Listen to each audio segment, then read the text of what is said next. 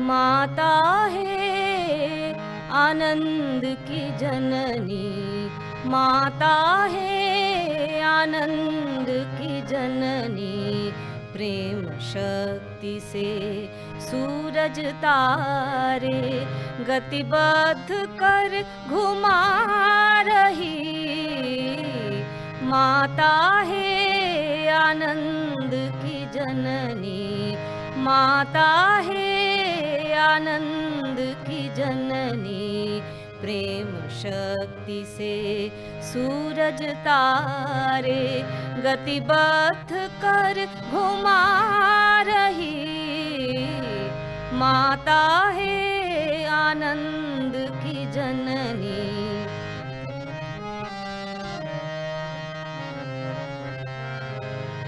वे ही तो उल्लास हर्ष जो हृदय ग्रंथि को खोल रही, वे ही तो सौंदर्य बोध की गुह्य आत्मा इंद्रिय जगत को हर्षित करती, रस से भरती, उनमें ही संपूर्ण सत्य का सार अर्थ है।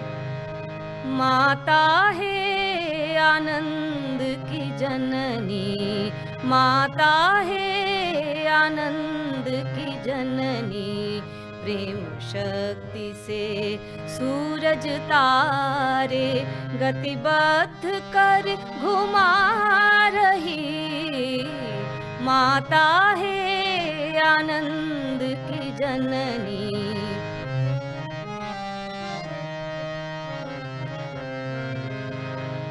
आई है वे उतर निकट आनंद रिक्त मानवता में, आकर्षण के पाश बांध कर खींच रही वे हमें हमारी दुर्बलता में।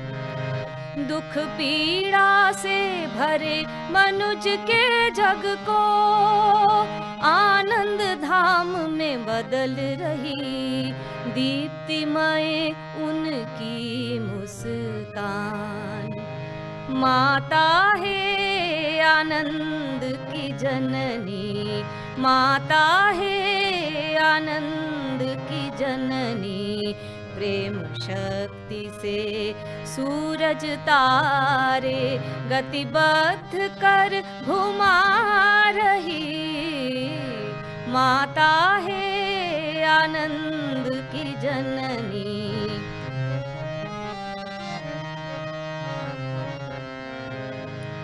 ज्ञात नहीं हम कर पाते कि कब और कैसे लांघ गए उनके प्रभाव से दुर्बलता के सारे बंधन। लावण्यमय उनके स्वरूप का ध्यान करो हे आतुर मन, लावण्यमय उनके स्वरूप का ध्यान करो हे आतुर मन। उनके अद्भुत चरण कमल के चुंबन को जो खींच ला रहा उषा को। हे हृदय चलो अब स्वागत करने, हे हृदय चलो अब स्वागत करने, शीघ्र कहीं वे मुड़ ना जाए, शीघ्र कहीं वे मुड़ ना जाए। नहीं बलात् प्रवेश करेंगी संकोच भरी हमारी आराध्या। माता है आनंद की जननी, माता है आनंद की जननी, प्रेम शक्ति से सूरज तारे गतिबद्ध कर घुमा रही।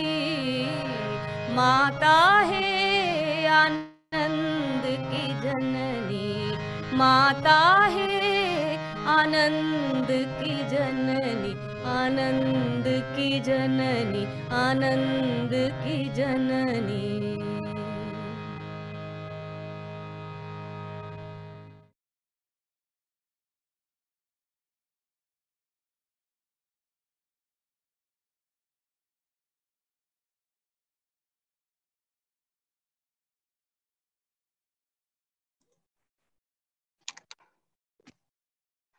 Namaste, my dear brothers and sisters. Namaste, Dr. Bhaswati Bhattacharya. Nice to have you once more in the YES family. Thank you. You just heard an invocation of the Divine Mother, the Mother who is the source of all delight and ananda in the universe. And the voice was that of Dr. Mithu Pal. The lyrics were also by one of our own, Dr. Alok Pandey. Now request Aditi to introduce the speaker of the day, Dr. Bhaswati Bhattacharya, for those who haven't heard her earlier. Welcome everyone. Welcome Dr. Bhattacharya. So just briefly introduce her. Dr. Bhattacharya is a Harvard-educated, licensed physician trained in family and preventive medicine. Her love for Ayurveda led her to complete a mid-career PhD in Ayurvedic chemistry from Banaras Hindu University. She has been dividing her time between Manhattan, Paris, and Banaras. She has been a Fulbright scholar, an awarded educator, and a well-published scientist as well as an author. Her book, Everyday Ayurveda, really brings the infinite wisdom of Ayurveda to everyday practical life for individuals. She's also a clinical assistant professor at a university in New York. And her institute, Dincharya, also based in New York, brings the wisdom of Ayurveda to everyday life of people. Today, she will be talking to us about the qualities of food, the nutrition which the Ayurvedic qualities bring. We welcome you, Dr. Bhattacharya, and really look forward to your session. Over to you. Thank you to Dr. Bijlani, Dr. Aditi, and all of you who are here today. Morning, actually Baisakhi, which is the new year for, I think, 5 or 7 cultures of the 100 in India and all around the world. People who are Bengali, Kashmiri, Punjabi, we are saying Happy New Year, Happy Baisakhi. So welcome to all of you to learn about one of the most important things to keep you nourished and happy in the new year, which is food. But not just food. I'm saying food because we're speaking in English, but we need to use some terms from other parts of the world in order to, actually from Sanskrit, to understand what food really is. So I'm going to begin by sharing my screen, and I actually am going to turn off my video because I don't know if you can see it, but the Ganga is right outside there. Can you see the Ganga there? So you've just seen the Ganga for the first time this year, if you're not living on it. And I'm up very high in the mountains near the source of the Ganga, which is called Gangotri.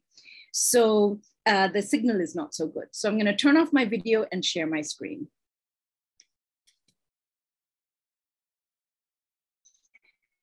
And so if you would like to write to me, you can copy down this email address and you can quickly take a screenshot if you'd like. Just get rid of some of this extra stuff.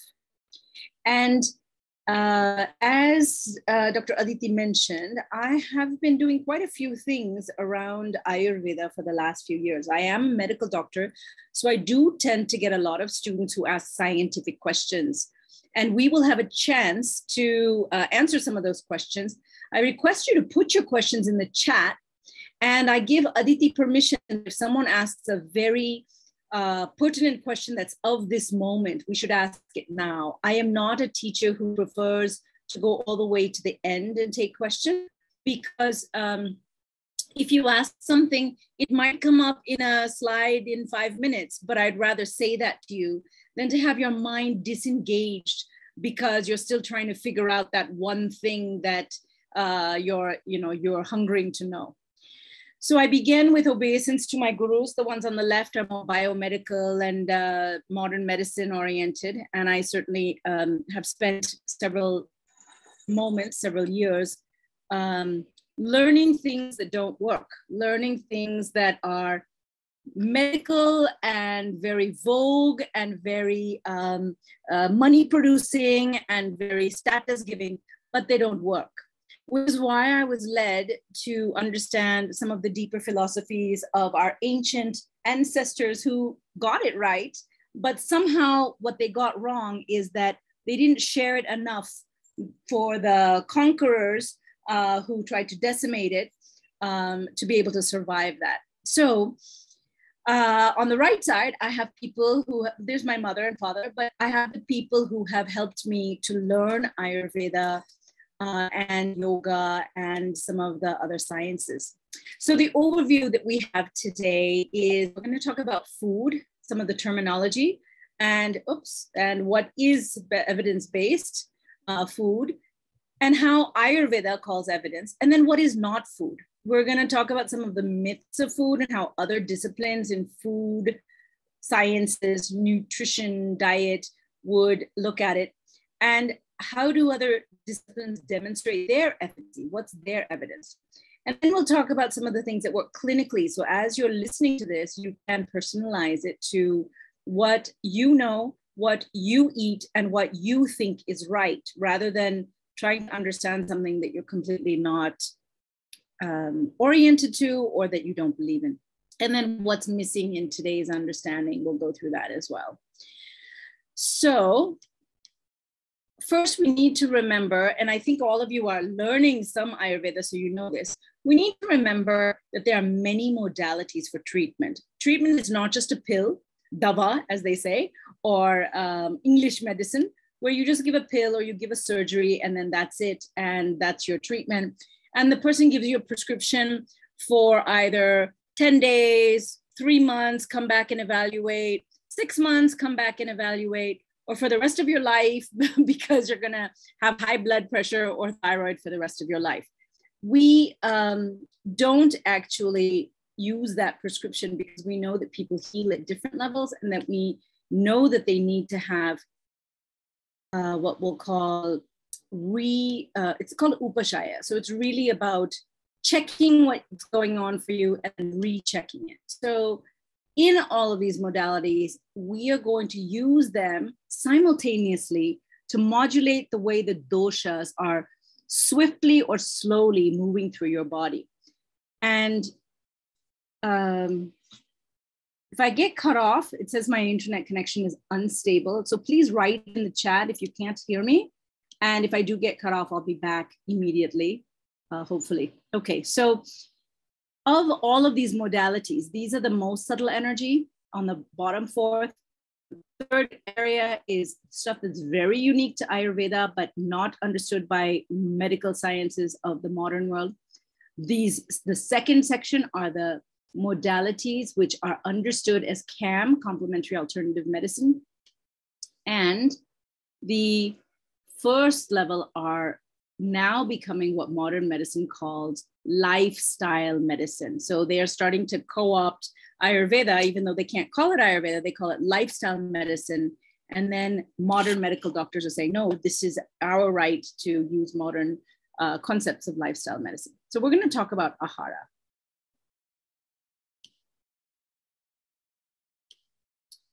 And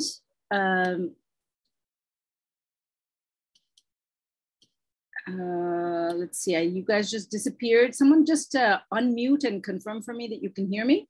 Okay, thank you. Thank you very much.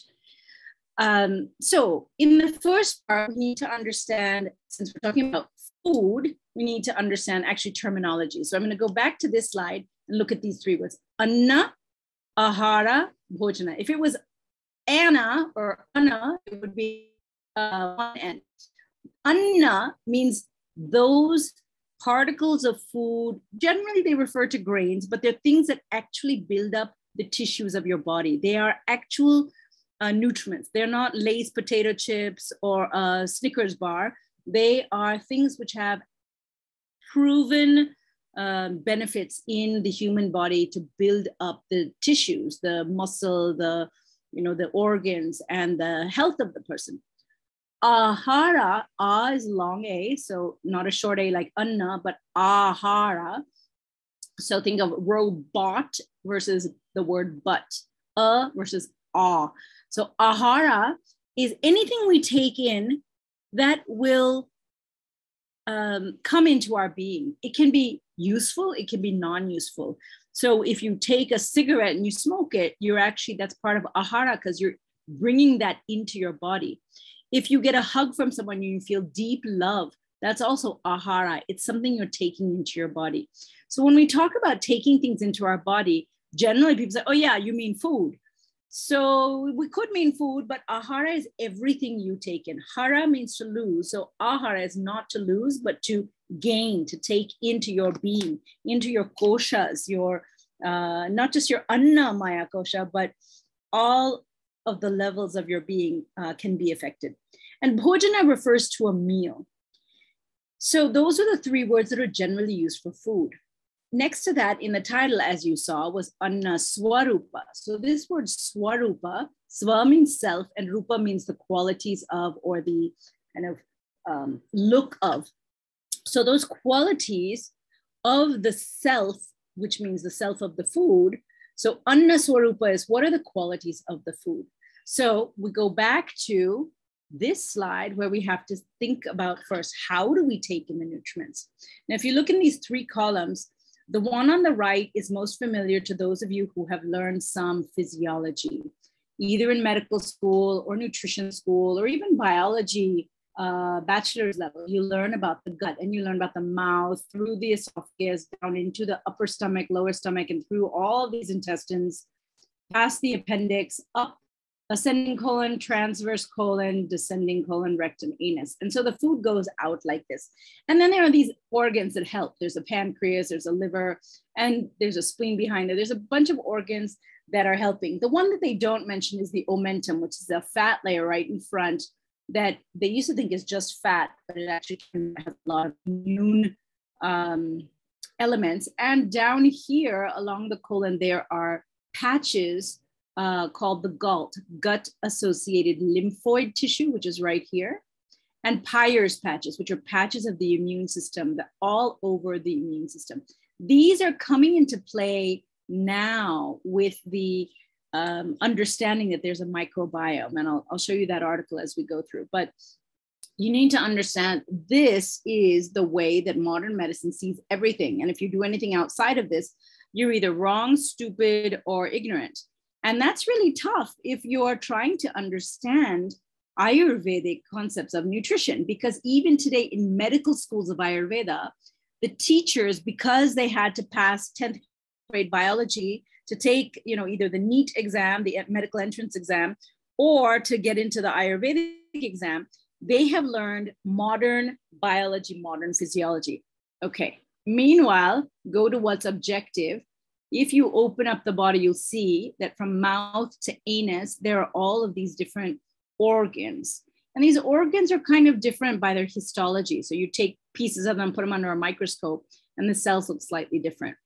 But Ayurveda talked about it in terms of this, which is the Ayurvedic anatomic, physiologic, integrated understanding of the way the gut works. And so there are vatas, which are called vayus, pittas and kappas that go through each part of the gut and the different functions.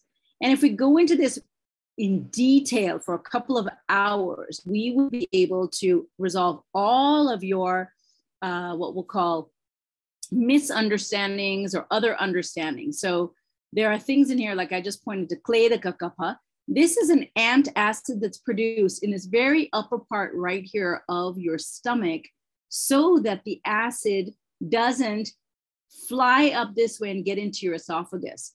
And in fact, that's exactly what happens in some people who have hyperacidity or what's called acid reflux. It refluxes out of this area where all the digestion is happening, if you can see the lower part of the stomach, and goes up into that area.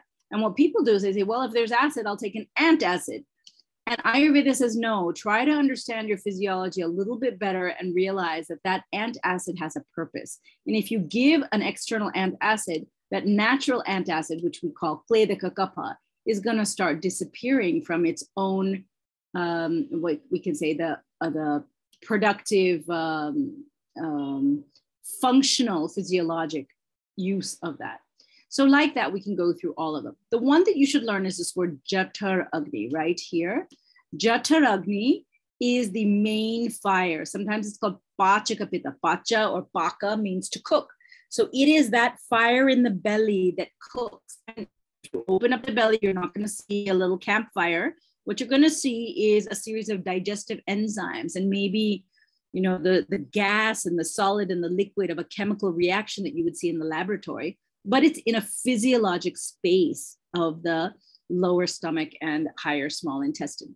And so understanding the physiology of each of the pittas, each of the vatas, and each of the kaphas is very, very important for understanding how to interpret some of the things that I'm going to share with you next.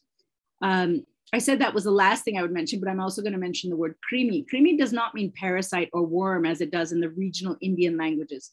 It actually means any kind of non-visible to the human eye, non-visible element, which either works with the body, against the body, or helps the body in a way the body absolutely needs it.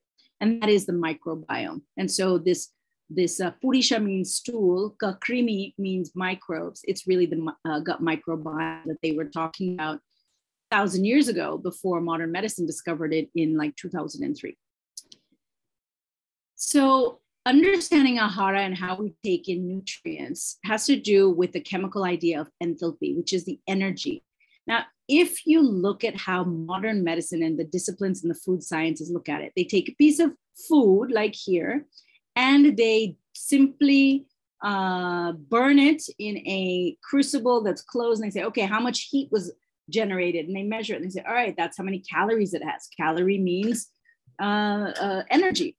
And so if calories are energy and those energies are provided by food, they measured that, well, carbohydrates, 1 gram has 4 calories, and protein 4, and fat has 9. And so if you have energy in and you eat this much, then you're going to have energy in your body and it's going to store up and become fat, unless you do the same amount of energy out, expending calories, as you eat in calories. And this fulcrum is the way that modern medicine shows it. Energy in equals energy out.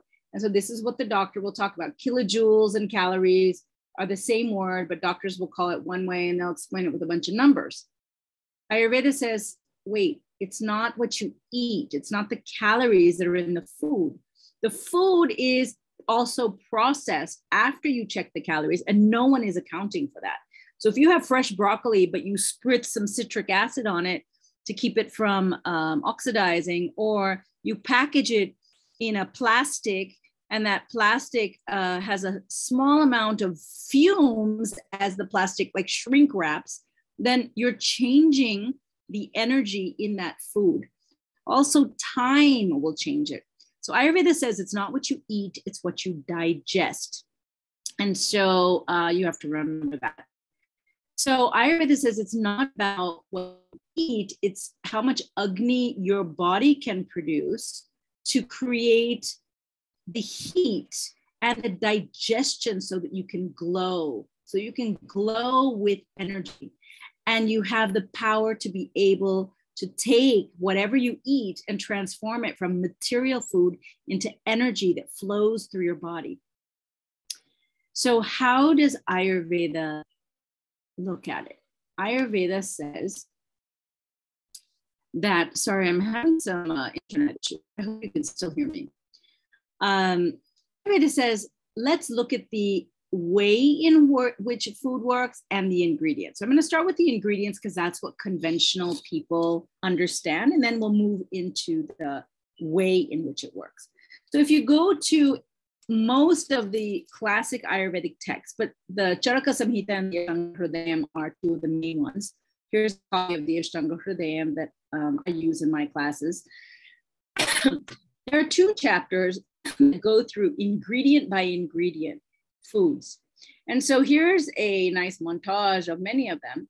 But the foods, we always start with toya, or water. And then we go through the milks. We talk about dairy milk, which is cow milk, not buffalo or goat or any of the others, but cow milk, and how that is medicinal when you turn it to yogurt and then churn it actually to butter and then heat that to make ghee. That is the only medicinal form of the milk products. So think about what you're eating that's not cow milk based, and clean cow milk. So we can have a whole conversation about what clean cows are. And then all the different sugar-based sweetening foods, which are actually nutritive. These are not just things that taste good. These are the things that are nutritive, and how to process sugarcane so it's nutritive. Honey as its own subject, because while it's sweet, it actually is not sweet. It's astringent and has very strong scraping properties. It's actually one of the best medicines for diabetes if you understand how to use it for someone that's having excess sugar in their blood. Then they talk about oils, alcohol, vinegar. They talk about the medicinal use of 8 kinds of urine, which none of you should do unless you understand how to use it as a medicine.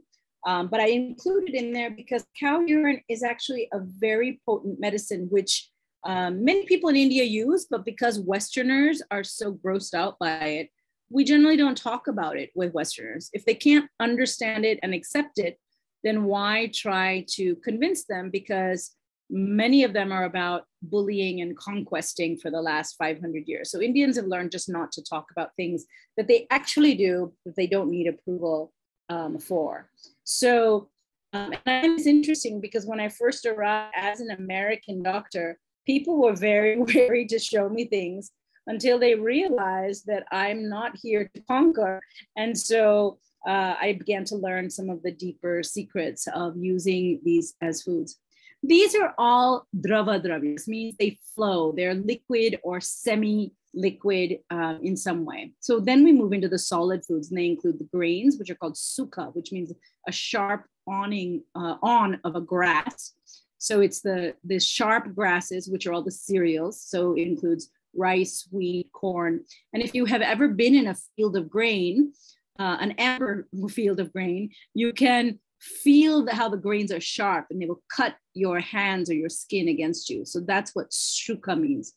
Then there are the simbi dhanya, which are the pulses, the cooked foods, meats, which yes, Ayurveda does talk about meats as medicine. So it's not that Ayurveda is all vegetarian. And then they have a whole section on vegetables, and then fruits, the salts that we use to make foods tasty, and then medicinal herbs. And we go through these one by one, shloka by shloka, which was actually quite a lot of work for me because I never learned this in modern medical school. But it was such a homework and a delight to learn about this, and then to translate this for my students who had never gotten this. We also got a bunch of Ayurvedic Vaidyas from India in these courses, these online sessions, because in their medical school, they had kind of learned about the vitamin C and the different folate levels and calories by carbohydrate fat, which are obviously not Ayurvedic, they're modern interpretations. And there are certain parts of the country that really teach their Ayurveda students the modern side without teaching them the traditional way of looking at them, which I'm just going to show you in a moment. So when I went through these shloka by shloka, it was amazing how the Ayurvedic participants, the Vaidya participants, had never seen this before in their medical school, and it transformed them. And it's been amazing to watch how they now practice because they understand foods from the Ayurvedic point of view. So if you want to read some of this on your own, there's not yet a good textbook according, like for a lay person to read or an advanced intellectual who's not a technical Ayurveda expert. This Bhava Prakash series, these are 2 different translations, is a really good book to use. It is in English. I won't say the English is completely well translated, but it's a good start. And it does help people to understand how foods were looked at. There's also a book from the 11th century called the Paka Darpana of Nala. And this is, it's not easy to read, but it has a lot of details that those of you who are chefs would find very interesting. And then there are 2 books from the Kutuhalam series, the Bhojana, Kutuhalam, Bhojana means meal, and the Kshema Kutuhalam. And they also have 2 different translations. So it's not that they aren't available, it's just that most people don't know about them. We are trying to translate this. So a group of my students, my fellows actually, we have 10 fellows in Ayurvedic nutrition who are all Ayurvedic physicians, Vaidyas, AMS by requirement. And we are writing it into layperson friendly articles. So this one on Ranjika Pitta talks about the work of the liver. It uses technical terms, but explains them. We talk about the yoga of water. We talk about Gogrita, cow ghee, moringa. So we have a bunch of articles that are up, and I welcome you to this website, ayurveda.in, because many of you are going to walk away from this and say, well, how can I read more about the ingredients? How can I learn more about the things we've just gotten a quick introduction to? I'll just take you through 2 slides of how we teach these foods. So these are all from these shlokas. Simbi Dhanya, as I mentioned, Shimbi is the pulses. Dhanya is anything that brings dhan, which means wealth. And as many of you know, the currency, the money kind of trading that we had before coins, which are called mudras, before coins were around of metal, they used grains. So in the West, they were using, like the Aztec and Mayans were using corn, wheat, rice. These were exchanged for other goods. And so they have dhan in them. They have the idea of wealth or of money. So the shimbi dhanya, the sukha dhanya were the grains, as I mentioned earlier. The shimbi dhanya are the pulses. And there are many pulses that are detailed. So some of you may not know the difference between beans and legumes and pulses and dals and peas and grams and lentils. So we go through those. And basically you can say that if you dry those beans, they are called pulses. If you split them in half, if you open it up and you split it and it splits exactly into half, that's called a dicotyledon, and it comes from its embryonic origin. Monocotyledon is where it doesn't split up. And if you look at it fresh, you'll call it a bean or a pea. If you look at it dry, you'll call it a pulse. So you'll see these are all dried. And of these, there are many different types that are used as dals. So dal is when you split it in half, you take off, you take it away from its shell, and then you cook it. That's called a dal. And so there are many different kinds of dals, and they have different names in all different parts of the world, which makes it, of course, very confusing. So I used to see rajma and I said, that just looks like a kidney bean. There are slight species variations, but that basically looks like a kidney bean. And so it turns out that Raja Masha, which is rajma, is basically called the kidney bean. You have to be a little bit careful because sometimes people do very wrong translations.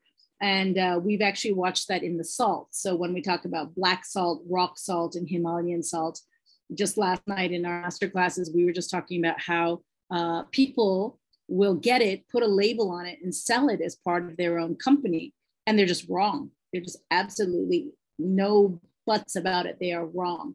Saindava salt, other kinds of salt. Same thing happens with the dals. People are labeling dals wrong because they're not connected to the way in which dals were used, and they're hybridizing and doing all kinds of stuff. So we talk about all these in detail, and the summary of the dals is that the most healthy dal you can have is the moong dal, which is right here, this yellow one.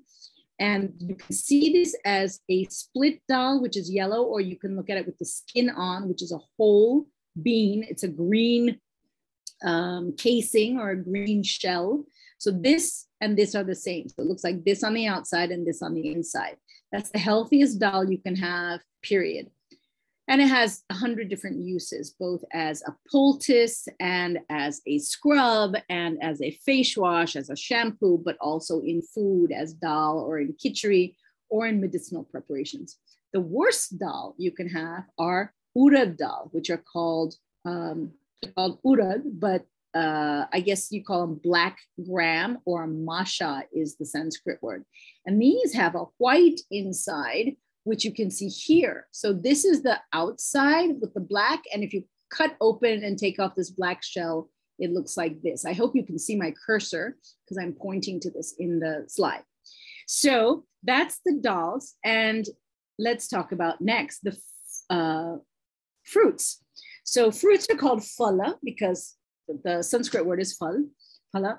And in the Ashtanga Hridayam, which is here in chapter 6 of the Sutrastham, which is the introductory section, there's a whole bunch of shlokas in chapter 6 about fruits. And I went through, I've never seen anyone do this, which kind of makes me wonder how Ayurvedic doctors learn. But I went through and I wrote out the names of all the different fruits, and the ones which are easily known in the West, I included. And actually I learned, I'm a young baby student learning about these different foods, but I learned that nuts are actually considered fruits, which they are botanically, but they're included in the fruit section of Ayurvedic texts. So the walnut is included there. There's about 4 or 5 nuts included there, including the almond, the peanut, and the cashew, and then just the walnut. These 4 are, they didn't have Brazil nuts, they didn't have macadamia, so you don't get information about those, but you do get about these others. There's another one that's not a snack nut that you'll have with your whiskey at happy hour, but it is a nut, and it's called Bhattacharya, which is the marking nut, and it makes a mark on cloth or on surfaces, and so we use that as well as a nut. Okay, so when we talk about these, what we should learn is whether or not they're sour or sweet, because all fruits are not sweet. So the sour ones I've put into well, I put them into one color. I'm not sure you can actually see this that clearly, but there's a reddish orange and then there's a yellowish orange. The yellowish orange means that it's heating, and we should be careful when we eat those. And they actually include some grape.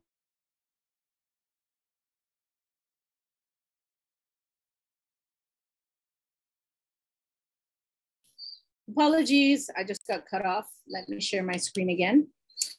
So if we look at, can someone just confirm that you can hear me? Anyone in the chat, or you can unmute yourself? Yes, thank you. So as I was saying, the sour fruits and the heating fruits are important. So the ones that heat up the body are the papaya, the pineapple, the mango, and some of the grapes, the green grapes. So, sorry, not green grapes. The green ones are, yeah, they're a little bit more heating. The red ones are considered to be the healthier of the 2 different ones. And of course, we know that grapes grow in so many different colors. You can see this. There are so many different types in the world. So we talk about each of these, and we talk about the ones that are used more medicinally, like the Weill or the bilva fruit, which is one of panaceas for irritable bowel syndrome. It's sometimes called the Weill fruit. And we also have the banana, which is here. You can see the banana fruit, and then the banana is growing. There used to be many different types that were actually very distinct from each other. So plantains are different from yellow bananas. But due to hybridization and trade, a lot of that has disappeared. And so in the Musa, M-U-S-A family, they've kind of mixed up. So this is the phala varga. These are, and then you can see the pomegranate, which is one of the most healthy vegetables. And we actually use it for a bunch of different medicinal conditions, including heart disease. And also this white rind or skin is very good for diarrhea. And I use it for diarrhea predominant irritable bowel patients. The reason I keep mentioning irritable bowel or IBS is because about 4% of doctors have IBS, and many of my patients have IBS, and they come to me because modern medicine has told them that it's permanent. And this didn't used to happen in India. The USA had a very large lead time for it, as well as people in Central Europe. But now it's spread to India, and it's because of the modern foods and the westernized lifestyle. And we'll talk a little bit about that. We also have classes on the Aushadha, which means the medicinal section of foods. And so I go through and I teach in a slightly different way by showing people what the different misrepresentations are of the food. So here's an example from Pure Indian Foods, which is a really great company in the US that helps people to learn about foods as they buy them. Here are all these different seeds and people get them mixed up. So the black sesame seed, which is sesame, is very different from the onion seed, which is called palandu in Sanskrit, which is very different from nigella, which is this anti-cancer superfood, which is known as kalonji. But kalonji is not the same thing as black cumin, which is a different seed that's not even shown here. So this, is something that people oftentimes don't understand.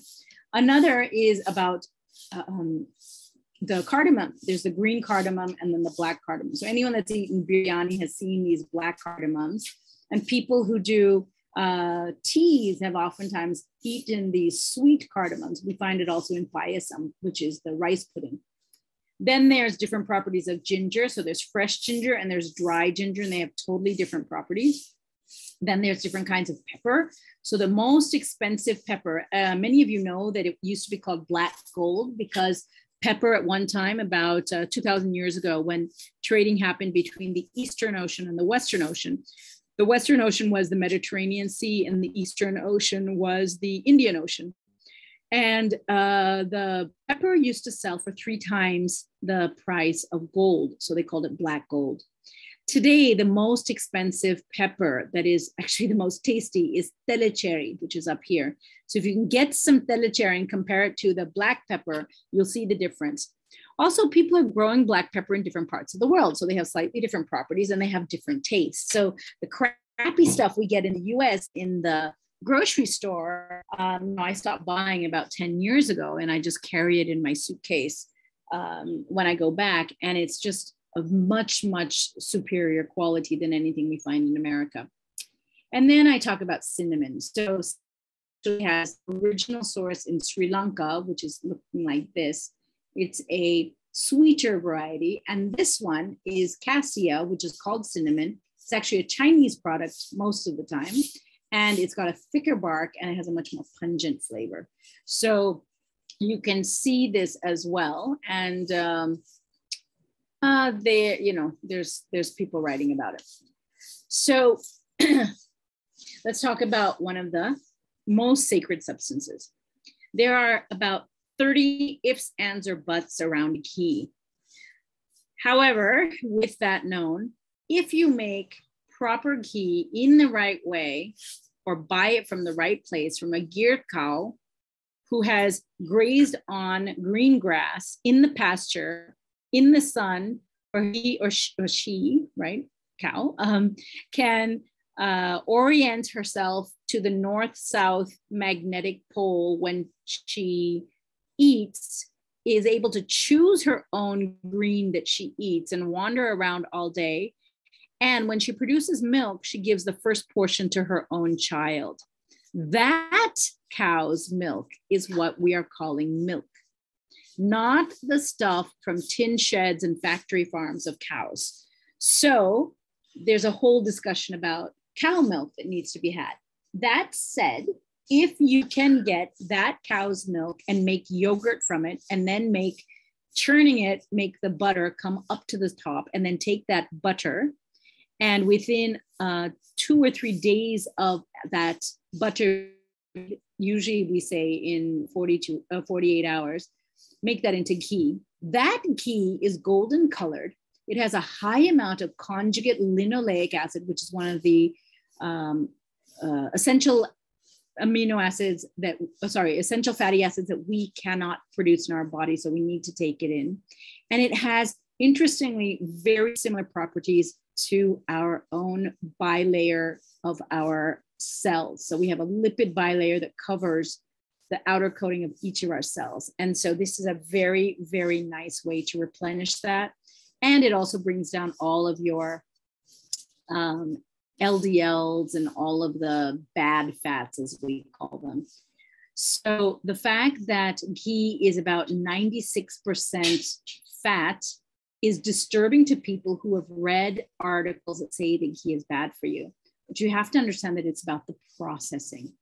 So if you look at non-nourishing samskara, so samskara means processing. Processing of foods has been done forever, like since, the beginning of man. But processing it in ways that are known to be okay for the body are different from processing in ways that they can get the government to approve and the industry can make a lot of profit and they never worry about what it does to the human body. These are two different levels of processing. So I have a really favorite lecture that's called The 7 Deadly Whites. And I have done a lot of research into it in places that are not easy to find, and found out where these 7 deadly foods come from. And one of them was flour, because I see so much of gluten sensitivity and intolerance. And I went back and found that in the 1930s, they had found out that wheat, where you take the full wheat berry from these amber waves of grain in America, and you can take it and you can hybridize it and you can genetically modify it so it's more hardy and there's not as much insect eaten up waste. And then you can take away the germ, which is very hard to make into flour because it's so fatty. It's got so much of lipid in it. So what they would do is just take away the rest of it, take the germ and either throw it away or sell it as wheat germ. And the flour was actually found to create heart problems, beriberi and vitamin B deficiency. So they had this conference in 1941 in the US, and they called all these experts in, and they said, well, yes, there's enough data to say that, yes, flour is detrimental. What should we do? And because, it was right before World War II and there were a lot of expense issues and industries don't want to spend any money that they don't have to, they said, okay, we'll just fortify it. So what they did is chemically, they just take out the vitamin B and then they mechanically add in laboratory derived, chemically synthesized vitamin B. Now, that's like saying you are low on hemoglobin in your red blood cells. So you're just going to eat a bar of iron that has been added into your food. And then you're going to expect that bar of iron is going to be taken across from the stomach into the blood and into your red blood cells. It just doesn't happen. In fact, people die of iron poisoning. So in the same way, the fortification, if you look on your flour container, it'll say, or on the package, it'll say fortified with vitamin B and minerals. It's an artificial fix for a problem. So in India, what we talk about is gehu, which is the Hindi word for the whole wheat berry. And those are purchased by people in the market. And then they are taken to either hand mills, which are like 2 foot high, or they're taken to people who do this professionally. And once a month or whenever your flour runs out, and you have the person hand pulverize in their machine. It's called a peshna machine. So that means to pulverize, and you get fresh whole wheat flour. You make your rotis or your chapatis, whatever you're going to make, and you have your wheat flour fresh. And those people never get gluten sensitivity. So there's a lot of issues around these 7 deadly whites, and we can go through each one of these one by one and learn about them. So I've done that in the master classes of my institute, and all of you are welcome to find them there. The next part is about the food processing that is in the ancient texts. So this is from Pakadarpana, and they say there are 8 defects that can happen in food. So this is called Anna Raksha. Raksha means to preserve food properly. Do you know how to preserve food properly? Or do you just take the pan after you've cooked it and eaten from it and just throw it into the refrigerator, where the refrigerator is dehydrating and cooling and contracting, therefore? And so is that the way that you keep your food? And what happens if you do that? What grows in your fridge? In addition, there are parts about how you should eat food that's processed. So you should process it so that you can eat some of it, you can drink some of it, you can absolutely should be licking something at every meal. So that's why we have little achars and chutneys and thick raita, so that you can lick that, like take it from your finger and stick it on your tongue and let it embed onto your taste buds. And then there's food that you should be able to chew. So you might think, well, there's eatables, but eatables are sometimes very easy to just put in your mouth and swallow, like rice that is watery, or like a soup. But chewing something that's solid is also important. And we actually find this in modern medicine, where patients in the hospital are given purees and fully liquefied foods because they have problems with swallowing or they have problems with chewing. And what happens is we find that they get leaky gut. The closures between cells on the lining of the gut actually get destroyed unless your body detects that you're chewing and eating, actually chewing some food. So these are things that were somehow understood in ancient times. So in addition, there are components of food that we can go through, 6 different components of how the food should be made and the properties it should have inside of it. And what should be santarpana, which means that it should be building up your tissues of your body, not your fat tissue, but your muscle tissue, your organ tissues, your blood, and very strongly your plasma tissues, as well as your bone. And those don't always happen with the food that we're eating today.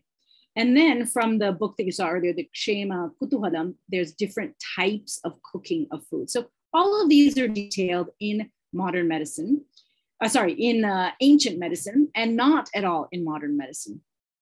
So I'm going to turn over to a couple of other principles beyond food processing and about how we process. So how we taste is actually known to be about the taste buds. There used to be a myth that we have taste areas in our tongue. So one part is sweet and detects sweet, another part detects sour. It's just, that's been found to be actually false. Every part of the tongue has every taste bud. And it turns out there are actually 3 main types of taste buds. One is the salty taste bud. I don't know if you guys can see this. Let me make this a little bit bigger for now. There's a salty taste bud. There's the sour taste bud. So the salty obviously lets salt through, like sodium. Sour lets acids through, which have a hydrogen proton complex. And then the other is a subtype of what we call the sweet, bitter umami. So sweet, bitter, umami are all one basic type of taste receptor, but they somehow modulate depending on the taste that they take in. And these taste buds are on the cells of our tongue, and then they go right from the taste bud up into these different parts of the brain, where the brain not just coordinates the taste, but looks at your experience in the past. So here are the taste buds. They go up through the vagus nerve, through the tongue, up into this is the upper part of the spinal column, and then up into the brain, into the various parts that look at taste, but it turns out there's a lot to do with your memory, your emotion, and your personality. It's not the same for everyone, which is very interesting. So different people have different responses in their brain to different sweet receptors and the way in which they perceive sweet. There are also in these 6 tastes, sweet, sour, salty, pungent, bitter, astringent, where the umami in the last slide is a combination of katu, which is pungent, and kachaya, which is astringent. These 3 we don't really experience in the Western flavors, but in Asia, these 3 are very, very prominent. And the chemical substances that create those tastes have been worked out if you're into chemistry, right? Here's the slide I was talking about with the human gut microbiome. What they found out is that the microbiome is all over the body, and that the taste receptors are not just on the tongue, but they're all the way from the tongue to the testes, all over the gut, but in many, many other kinds of tissues. And the question is as to why. And that's a very interesting discussion about how taste actually is programmed in our brain, but it also sends signals down to different parts of our body to respond to our perception of taste, so that we can orient digestive enzymes and various responses from our insulin in our pancreas, or our glucagon in our pancreas, or different liver digestive production molecules like bile acids, and various fatty acid transformation molecules. and everything you've learned about digestive enzyme molecular basis. All of that seems to come together in a physiologic way here. This is a wonderful list of the Gurvadi gunas, the 20 gunas that come in food. So these are the gunas in Sanskrit. There are translations which are actually kind of wrong. So I go through the shloka that explains that these words are actually verbs and they have a karma or a action. So the verb has been translated. This is a partially translated version of the slide. And the meaning in English comes through. So when you say guru, most people think that means heavy. It's a heavy food. So, you know, something like a meat casserole or a very heavy multi-grain bread.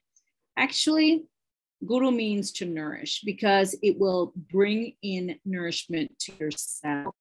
And so the cell is going to grow. It's going to be heavier in the materialistic form, and that's going to give it weight. And so that is the carriage from the word brahmana, to nourish, into the word guru, which people translate as heavy.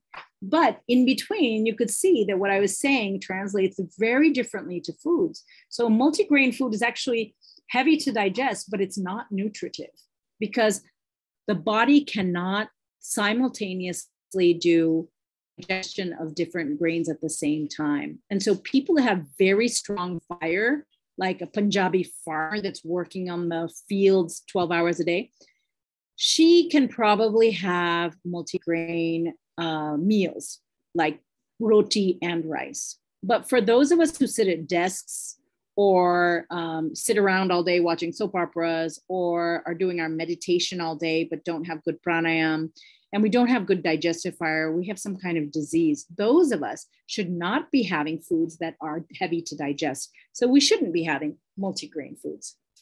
So we go through each of these and foods that are examples of each of these. And most foods have more than one. But I read the details of what this is. I put this slide in here to remind us all that while modern medicine says, oh, Ayurveda doesn't work, I don't have any evidence, the evidence in primary care for modern medical interventions, including recommendations of foods, actually shows that only a minority of the outcomes they use for healthcare interventions are supported by high quality evidence. And there is a group that looked at a whole bunch of recommendations of modern medicine that only 18% are grade A. This gentleman, Ioannidis, is someone to follow because he really looks at how modern medicine really doesn't have the evidence that it kind of pretends to have. And so that also plays out when we talk about food, as we find a lot of these things just aren't working. So one of the things that brought this to light was COVID, when people found that actually COVID was so scary for some people because they didn't understand how to take care of it. Now, in the modern medical world,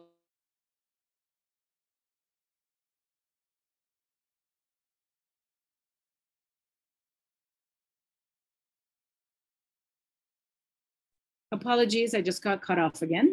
Let me share my screen again. As I was saying, in modern medicine, there was a sense that COVID was virus and people were scared. And so those people that followed modern medicine did all kinds of stuff. But in Ayurveda, we had a whole bunch of people who had mild symptoms, and the recommendations included Ayurvedic aspects of diet that I have been discussing. And so when people really focused on their diet, it could resolve not only long COVID or severe COVID, but it was pretty obvious from the Ayurvedic nutrition community that the way in which you eat affects your nutrition and therefore will affect pandemic type diseases like COVID. So this is actually one that it's a case report that we put together. It's in a peer-reviewed medical journal. And it's a pretty nice thing that we were able to contribute that to the medical world, where modern doctors are just not at all aware of how other medical systems treat diseases using food. This slide I put in here so you understand foods grow differently in different environments. So there are 3 different types of environments. And if you lived in a moist, marshy land, not only are you going to get different trees, but things that you put in your garden that you've taken from seeds from arid lands are going to grow differently and have different chemicals in them. And so they don't have the same chemical or physiologic basis of working, especially according to Ayurvedic gunas. This is how I personalize. You can find this on my intake form in my private practice, which you can find on my website. That was on that first slide. And what I do is I ask people about their intake of everything that's ahara. So what do you take in through your mind? How do you process out through your poop? And what kind of symptoms do you get in the way in which you digest your food? Do you digest your food properly? And so here I've put the A, B, C, D, E, F that I teach everyone to follow so that they can figure out how they're processing their food. These A, B, C, D, E, F are also written here. And when you assess the way in which you eat, does your food give you fatigue? Do you have bowel movements? Do you have cravings after you eat? After you go through all these indices, you can figure out whether or not you need to change your diet. I've just got a couple more slides and then we'll take questions. And I'll go through these very quickly. In Ayurveda, we look at how to eat by looking at different factors. And these 10 factors, actually, I just put together a video series detailing them so that you can understand them in detail for yourself and how to think. These are all Sanskrit concepts of the fact that your mind, your environment, and the way that you process food is going to determine how you take in other foods and how you should set it up for prescription, obviously. We also talk about minerals and metals. So this is the human metallome and all the different minerals we require in our body. So it's just false to think metals are all heavy metals and dangerous. What's dangerous is if you don't process the metals to come into your body, like you eat a bar of iron versus processing it into a putty form that can be taken in. You have problems. And modern medicine is still at that place where it's still not understanding how to process minerals to get them into the body as deeply as in the crevices of DNA. So you need to understand from ancient sciences how to do that better. Here are some of the foods you can eat that have large amounts of bioavailable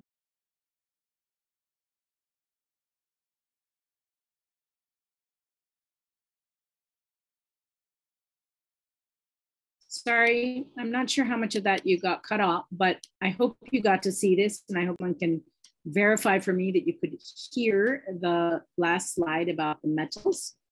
Just wait to make sure. Okay, great. Thank you, Aditi. And so back down to the DNA level, we have small pieces of zinc go in and stabilize the DNA. So we need to have that. How to do it in our diet? Oops, sorry. We can take foods from the brassica family, the dark green leafy vegetables. This is a great way to get this because the best nanotechnologists on the planet are the plants, because they go down into the soil, they take the minerals, they sort them out in parts per million, they put them into their leaves and stems and bark, and we are able to partake of them in a bioavailable way, not in a lab chemistry purified way. And the bioavailable way sets them up in a quaternary structure that the biological living being with Gina can recognize.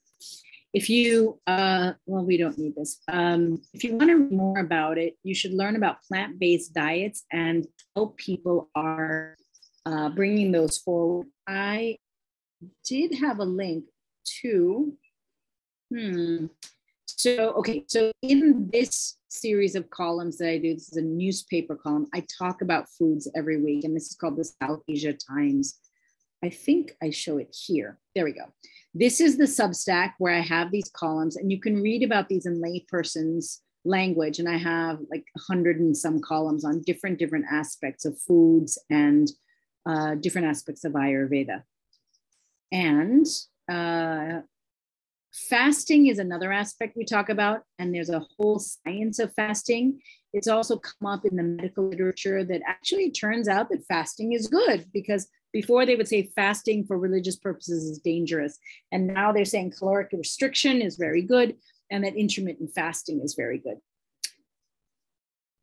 There's also a factor of Kala Bhojanam, which is the time in which we eat. So it's who you eat with, what you have on the table when you eat, how it looks, when to eat, where to eat, while you're eating certain foods, and then how to prepare those foods, but how to eat them and how to space between different foods. And that whole science of Kala Bhojanam is pretty well understood, actually.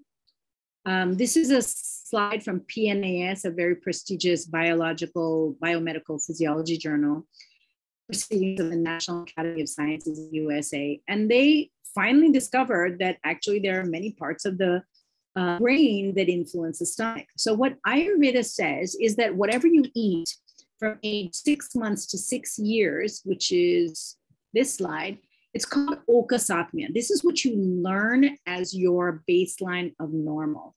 And if you learn to eat in a certain way, because your parents are teaching you that way, from 6 months to 6 years, whatever you eat is programmed as your factory. It's like you building a factory with certain machines and me building another one with different machines. Some of the machines might overlap, but some of them are unique. And so if you grow up eating kelp and sushi and sticky rice in Japan, and I grow up eating idli and sambar, and someone else has cornflakes and whatever is called milk in the US with fruits and orange juice and peanut butter, we're all have different machinery, and that's what's going to be yummy for us in the morning, and that's what we're going to crave in the morning, and it's all going to be different. That principle is called Okasatmya, and that's why you can't say there's one good breakfast for everyone. Real quick, there are the rules in compatible foods. You guys can ask about that. And next week, we're going to talk more about living rhythms in the planet and how we adjust to them.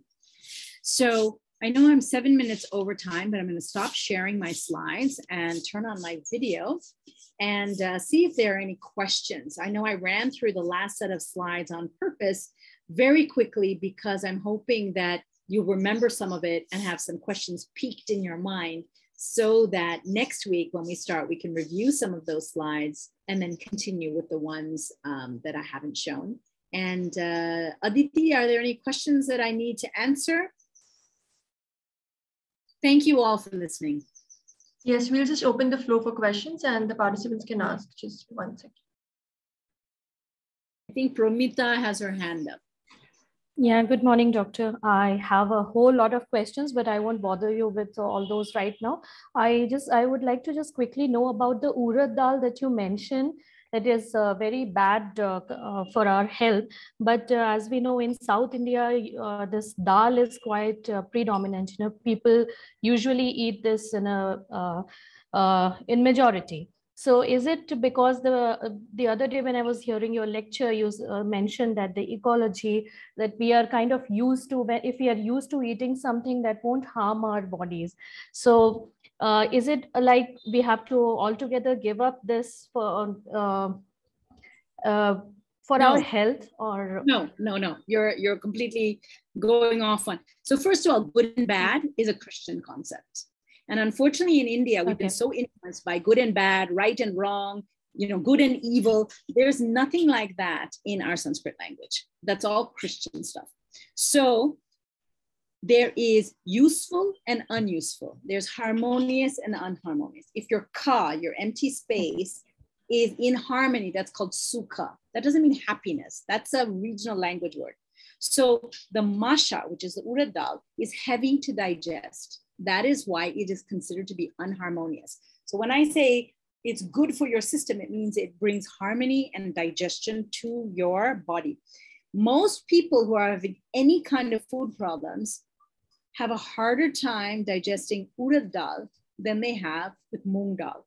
And that is why urad dal should not be favored in people that are having digestive issues. However, there is that slide of Okasatmya. If you are accustomed to eating urad dal every day and in your sambar in the morning, you put a little bit of urad dal because it's heavy, it's grounding, and you find that it's fine for you, have it because you have sambar.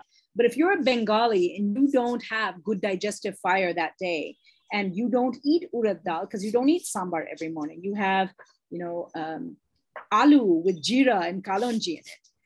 Then if you eat urad dal, it's too heavy for you and you can't digest it, it's going to be a problem.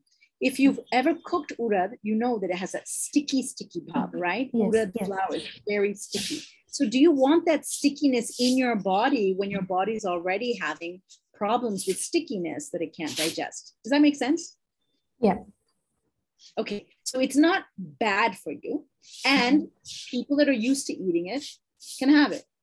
But if you are having problems with digestion, then consider it to be not harmonious for your system. All right. Thank you so much, doctor. Another quick one is about the salt that you mentioned.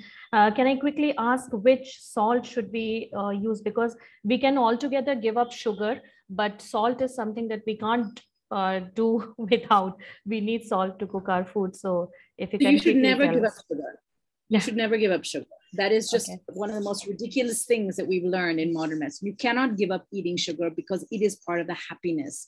The verb that comes with sugar it's called madhura. It means to be wholesome, to be fulfilled. If you're not fulfilled, then why are you living? You might as well just die. You have to have fulfillment.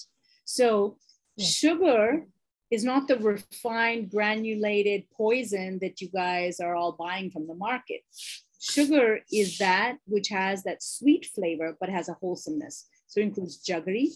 It includes ikshu or ak, which is the sugar cane that you take in your bite and suck.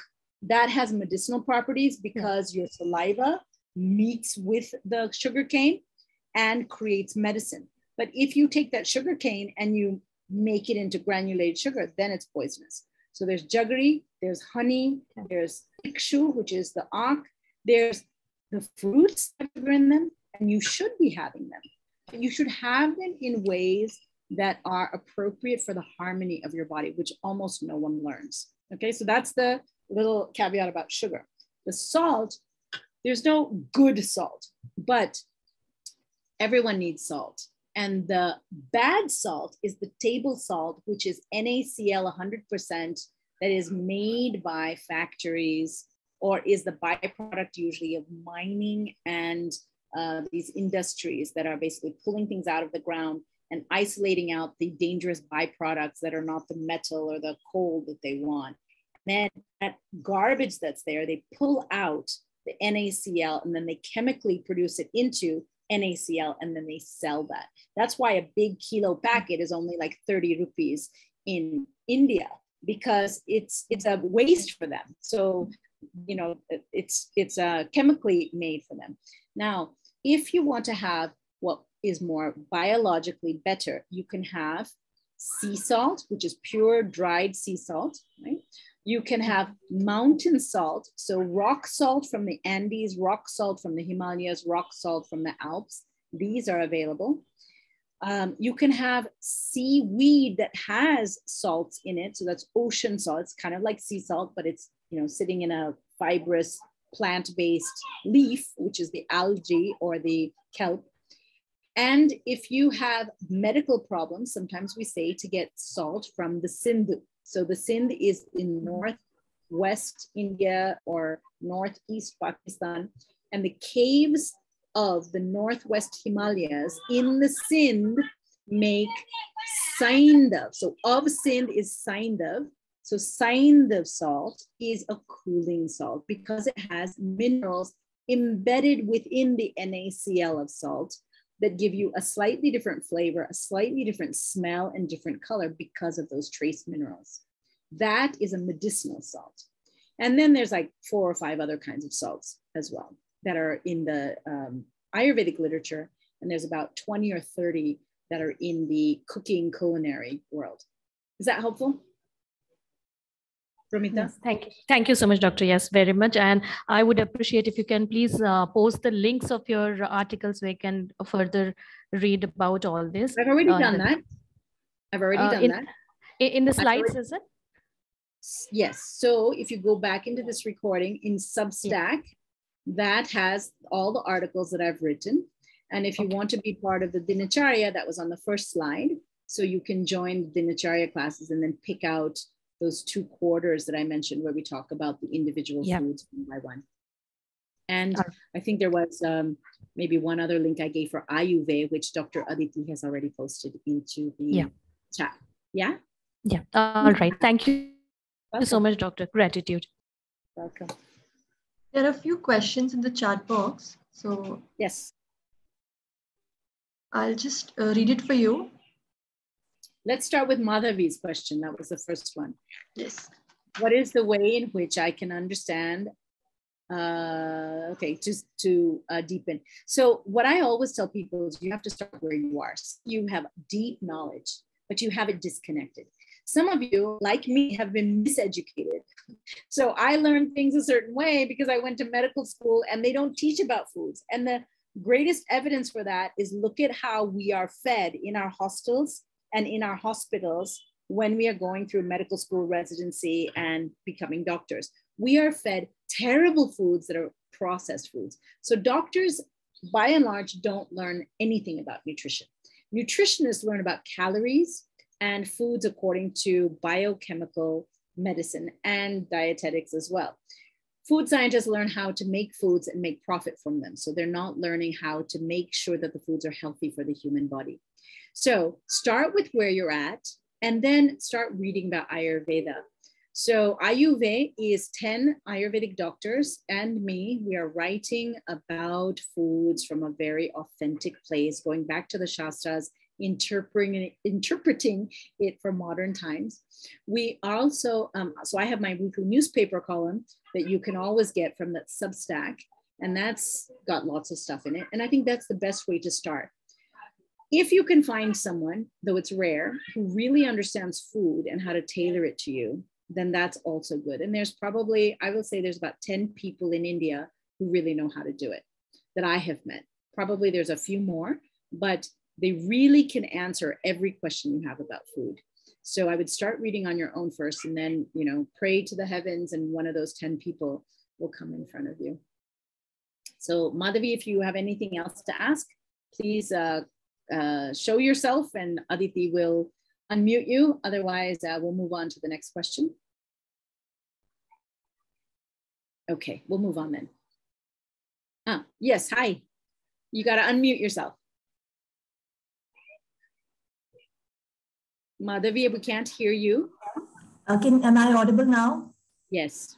Good morning, Dr. Bhattacharya. I am a nutritionist, and you rightly said that being a dietitian and a nutritionist, also what we basically learn is in terms of calories, and we don't really, you know, gain the insights like you have explained during the session. And the desire, of course, is to learn the authentic, gain the authentic insights into how food is actually medicine in the purest form, and how we can overcome lifestyle issues or health conditions with food and food alone, and a healthy lifestyle, of course. So as you've said, yes, I shall pray, and one of those 10 people, hopefully in this lifetime appear in front of me and I gain more insight, but I'll definitely stay connected and read more from the links that you've provided. And since you're a nutritionist, you'll learn fast because you already know what you sense is wrong and you know what your nani or dadi or takuma taught you. And so you're trying to resolve these two, as I did, because this is what my mother did and this is what I was being taught in medical school. And I would come home and argue with her. And she would say to me, okay, just wait 6 months, an article will come out that tells you that this is bad or wrong. You know, today red wine is good, tomorrow red wine will be bad. Today, coffee is good, tomorrow coffee will be bad. Today, milk is bad, tomorrow it'll be good. And sure enough, she was right.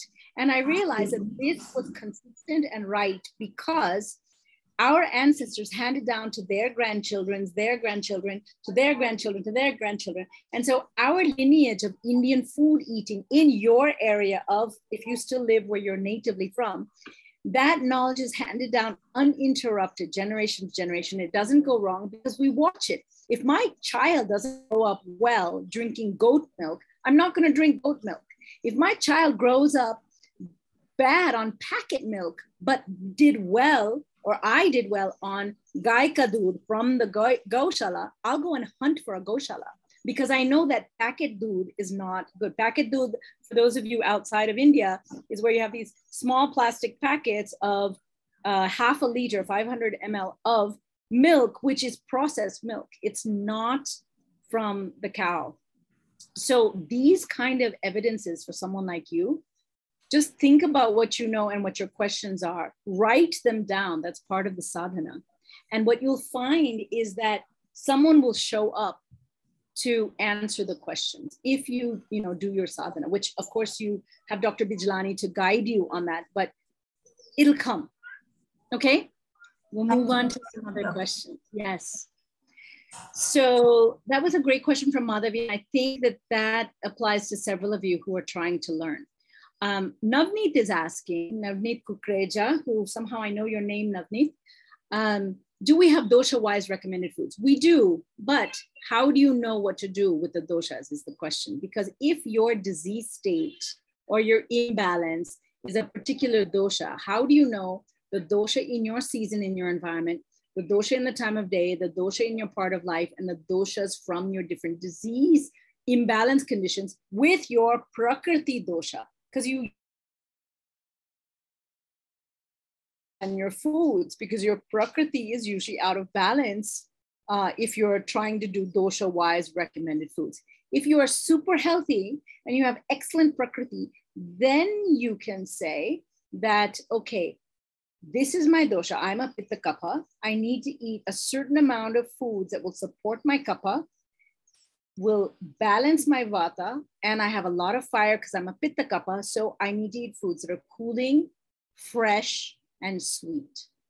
That's if you're in balance. But most people are not. If you're a little obese, if you have a thyroid problem, if you have lipid issues, if you have sinusitis, it means that you should not eat according to the Pitta Kapha diet. You should eat according to the diet of, as I said, all those factors. Okay? So Navneet, I hope that answers your question. If you have something else, then please let me know. Okay, we'll go on then. Are these 7 deadly foods white deadly for us? Yes, that's why they're called deadly foods. So yeah, I mean, I don't understand your question. They're called deadly foods because the way they're processed is that they are deadly.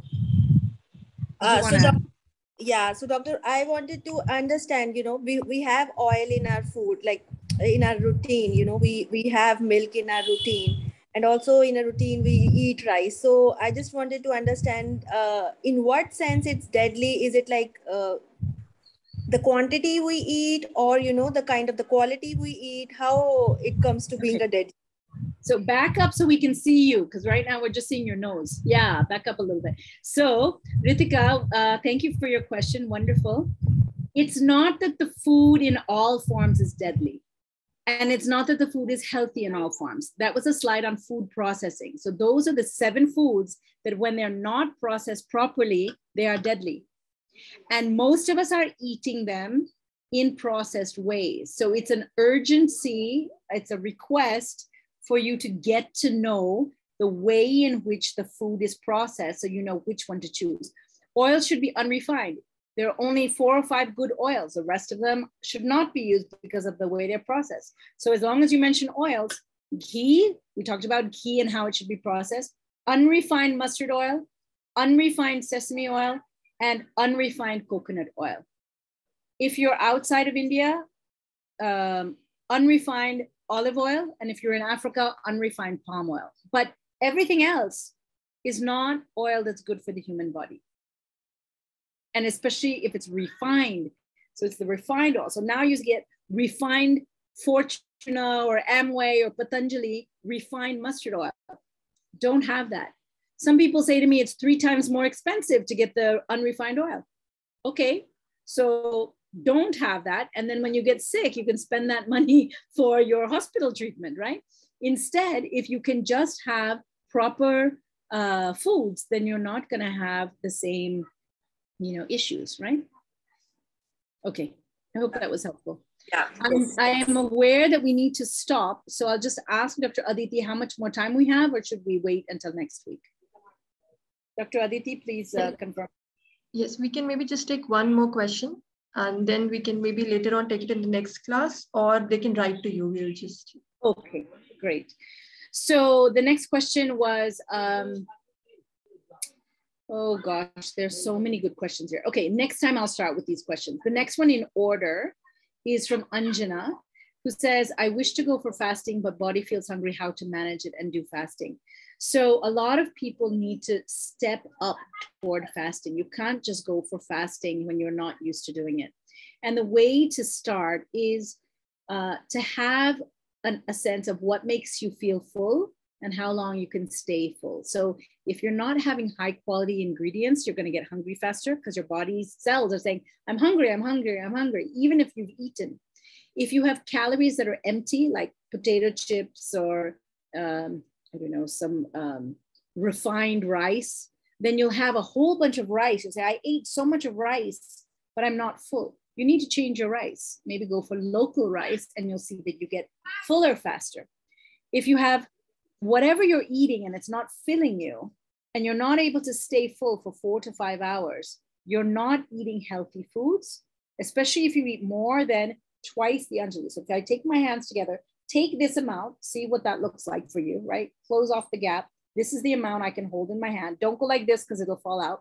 Go like this and take that amount and make a bowl and then pour that out into the bottom, into a dish. Measure that amount. That amount is what you should be eating. So for me, it's a 1/3 cup. For some people, it's 1/4 cup. For some people, it's 1/2 cup. Twice of those. So if mine is a 1/3 cup, I should be eating 2/3 cup of food. That's all. Now, if I'm eating this much rice, that's way more than 2/3 cup. That means my rice is not right. That means I need to maybe fry a little bit of ghee into the rice so I get extra basis, but it has to be high quality foods. And then once you're full on that one meal and you can figure that out, go from eating 3 meals or snacks and 3 meals to 3 meals, and then to 2 meals. And then go to where you can eat 2 meals, and the first meal is very filling and the second meal is less filling.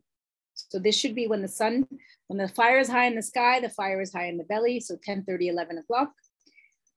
Today in the middle of India, like up in the mountains, it doesn't get hot till about 11:30, 12, but in Banaras, it's getting hot at 9 a.m. So you can have your morning meal at 9:30, and then see how long that goes. Once you can do that, which might take you a month to get to, then you can try half a day of fasting. And then you can try fasting with water. And then you can try the nirjala, which is the complete taking nothing in by mouth. But many people can't get to that when they're sick. If you don't have enough nutrients in your cells, you shouldn't be fasting. And if you have, diseases that are preventing you, then you shouldn't be doing full day fasting. You should be just doing those part ways that are right for you. If your mother-in-law makes you fast, like you have to fast, otherwise your family name will go away if you don't fast. So mother-in-laws that are bullies need to be told, I'm sorry, I can't fast that way. But for the rest of the people, they should learn how to fast. And so kids learn this from the age of like 10 or 12. Their parents help them learn. If you haven't learned it, don't do it what they call cold turkey. Don't start right away. So we'll end with that question. If you want to say anything about fasting to end that, Anjana, that would be fine. Otherwise, we'll end there. You can unmute yourself, Anjana, so we can hear you. Doctor, thank you very much. One thing more I want to ask, that while doing that yoga practice in the morning, I start feeling hungry. What's that? This problem comes with me. Means according to the time, it's 8 and 9, it's I feel that very... Yeah, that means that your body is not getting nutrified. The day before, whatever you ate is not healthy food for you. So your body is still hungry. So you need to look at what your ingredients are. Stop eating polished rice. Stop eating maida. Stop eating packet doodh. Stop eating Tata salt. Stop eating granulated sugar. Go get some jaggery. See what happens when you eat 1 teaspoon of sugar in your tea or morning, whatever you have, versus 1 teaspoon of jaggery. The jaggery will make you feel more full. So when you have nutrients and minerals in your food that are useful, your body is not going to get hungry at 8 in the morning. Unless you're a farmer. I mean, I don't know. Maybe you go outside and you're farming for 3 hours from 5 to 8 in the morning before you come inside. We can't hear you, Anjana. We can't hear you. It's okay now? Yeah. I wake up around 4:45 in the morning, 4:45 and 5. And for 5:30 to 6:30, we are going for a yoga practice. And around 8, I feel hungry. Okay. And just listen one thing, because I'm facing this problem. Why I'm so hungry? At around 8:30, I take my breakfast. In that, I take fruits. Most of the time, fruits. And one cup of tea. Tea I take. Okay. And after that, again at 11, I take my breakfast. So I feel... Wait. So you need to sit down with someone and work on this. But the night before, you need to be having, by 7 o'clock, you need to be having good food. It's great that you do your yoga, and it makes sense why you're hungry, because after you do full pranayama and asana, you're going to be a little hungry. But don't start with fruits. Start with a grain. Have either poha, have suji halwa, have roti, have bhate bhat. The best thing you could do is have panta bhat, which is watery rice. The water and the rice will be very good for you. Okay, have that at 8 o'clock and see if you do well with that. You don't have to have a huge amount, just have this amount, and don't have fruits in the morning. Okay, because you're too hungry. Someone else might also do class with you. Dr. Bijlani might do class with you, and he's hungry at 8, but he's not that hungry.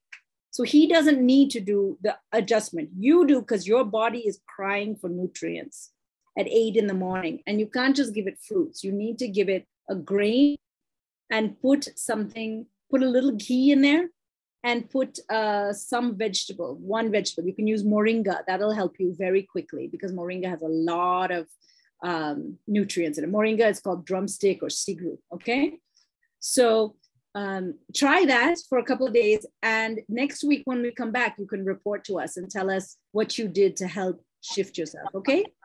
Okay. Thank you. Welcome. We've gone over time. I apologize to all of you and to Dr. Aditi. Please, Dr. Aditi. Yes, the next questions, whatever are remaining, we can take up in the subsequent session. I've noted them down, so maybe we can start from there. And I would just like to hand over to Dr. Bijlani to just speak briefly, and then we come to the close of the session. So. Thank you, Dr. Bhaswati Bhattacharya. You have straddled many worlds. In your childhood, you've seen the traditional knowledge at work through your parents and other close relatives. Then you went to medical school and saw what modern science has to offer. And then that, in fact, motivated you to go to Ayurveda, which you have again become an expert in. So you bring here a wonderful synthesis. And that is what this course will also achieve, because the other speakers will bring in their own sort of inputs. And I might tilt the balance a little more in favor of modern science, having been exposed more to that. And that also does have something to offer, and it is the synthesis that we have to work towards. The modern science, in fact, has had a hypnotizing effect on most of us who have been exposed to it. And that is something which we have to avoid. Because one beautiful thing that you pointed out was that in modern science, knowledge about nutrition has been changing every few years. And just to give a few examples, I have seen that happen. There was a time when we were talking in terms of unsaturated fats being the best because they lower blood cholesterol levels. That was sometime in the 1950s and 60s. So the more unsaturated, the better. No ghee, nothing saturated. And the result was that we had extremely unbalanced fat intake and fats which hardly had any N3 fatty acids. The fact that the body survived those lopsided fats speaks a lot about the resilience of the body.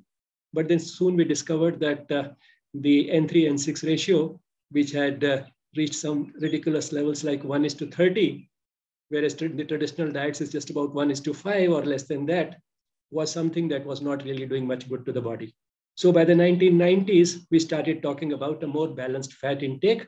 But what the sad part is that what went on from the 1950s to the 1990s, this emphasis on unsaturated fats, on one hand, built up a lot of industry around those oils, sunflower oil and things like that. And on the other hand, the doctors, as you said, don't know much about nutrition. So they continue to get influenced by the press and the advertisements. And the cardiologists sometimes, even these days, say that no ghee is full of saturated fat. That is something which cardiologists are seeing in today. Then, things like dietary fiber. The modern world, modern science, we started learning about its value sometime from the 1970s onwards. And the result is that in 1960s, when I was in medical school, the treatment for peptic ulcer was a low fiber diet. But then fortunately that has changed. Now we talk of a high fiber diet for both prevention and treatment of peptic ulcers. So in modern science, knowledge has been changing. The only beautiful part is that modern science has been open to change. It takes long. It takes several studies which have not been motivated by extraneous factors. And but sooner or later, truth has a power of its own, and truth emerges, and it has a staying power that helps us. If we are a little critical in looking at the data, it helps us see what to take from modern science, what to reject. So, as Sri Aurobindo said, that if we accept something, it should be because we understand it. And if we reject something, that should also be because we understand it. So since people like you understand both modern science and Ayurveda, you are in the best position to decide what to accept, what to reject, and then work out what again Sri Aurobindo calls critical assimilation. So thank you again. And I think we'll have several sessions with you. The next one, of course, is next Thursday. But after that, maybe we'll have a yes talk by you on just the 7 deadly foods, which is one of your favorite sessions. Okay, thank you. All right, thank you, everyone. Our next class will be on Monday. That will be a practical class. And tomorrow, Friday evening, we have a yes talk. So all of you are interested are invited to join us for Friday talk as well. And we just end with a short music. Once again, thank you, Dr. Bhattacharya. We look forward to many more sessions from you. Thank you, everyone. Namaste to all.